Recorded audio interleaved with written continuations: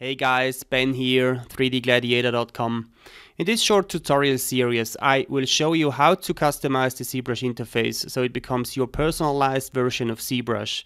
You will learn tips and tricks on how to adjust basic settings to make the ZBrush experience as smooth as possible, and we will complete the series by taking a look on how to build custom brushes.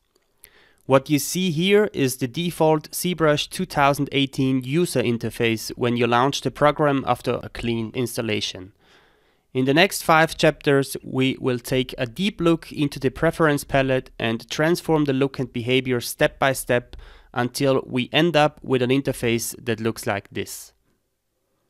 As I believe that some of the functions are crucial to understand, you can follow the steps even if you don't have a lot of experience using the software. As you know, working in ZBrush can be quite confusing at the beginning because besides focusing on sculpting stunning 3D models, you also have to deal with different workflows and many functions that can be applied through hundreds of sliders, buttons and switches.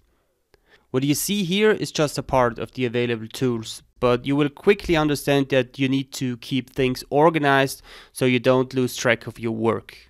You can also download the user interface files and the custom brushes by following the link in the description. And now let's get started. I hope to see you in the next chapter.